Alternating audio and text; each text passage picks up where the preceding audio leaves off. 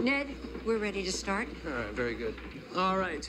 The first item on today's agenda was supposed to be Elizabeth's proposal for a new town library. However, seeing as most of you are not here for that reason, Elizabeth has very graciously agreed to postpone that discussion until our next meeting. Therefore, let's get right into it. A vote on the proposed town ordinance, which states all Hope Valley businesses must close by 10 p.m. Madam Mayor. Is the council prepared to vote? Mm-hmm. Very well. All those in favor? Aye. Aye. Aye. All those opposed?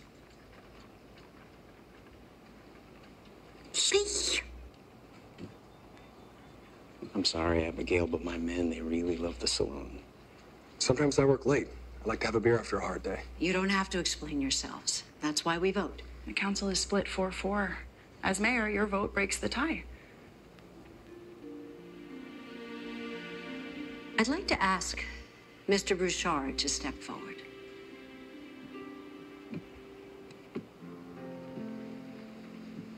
Mr. Bouchard, what you'll find the more time you spend in Hope Valley is the people here support rather than divide each other.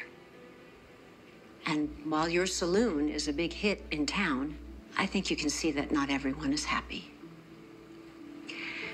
So rather than voting, I'd like to know if you're willing to compromise. I propose that you stay open late 2 nights per week. What do you say? I assume 3 nights would be out of the question? You would assume right. In that case, we have a deal. Very good. Here, here. Thank you, everyone. Thank you for coming. This meeting is over.